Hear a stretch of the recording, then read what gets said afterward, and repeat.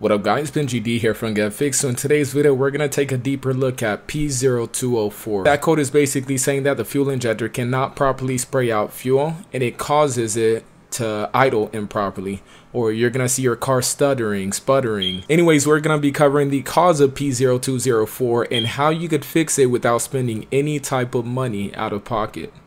Let's get it. Get fixed. Let's get it. The first thing you are going to want to do is remove the fuel injector that's known as the caused issue. I am going to have the tools needed in order to clean the fuel injector down in the video description below. If you have any further questions, be sure to let me know down below. I do respond to basically every comment. You are going to want to remove the fuel injector.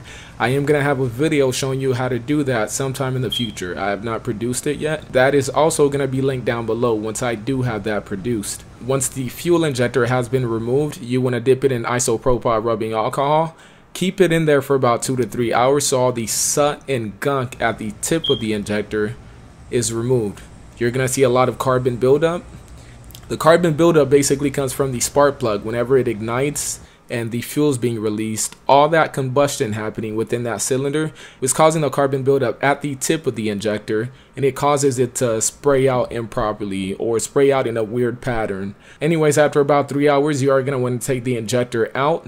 Take like some sort of wire brush. Use the softest one you could get your hands on, but do take a wire brush and clean the tip of the injector. That's the section that's the most important because that's where the gas comes out of. There you have it guys. If you have questions you need answered, be sure to let me know what it is down below and I'll be sure to assist you. Peace. Let's get it.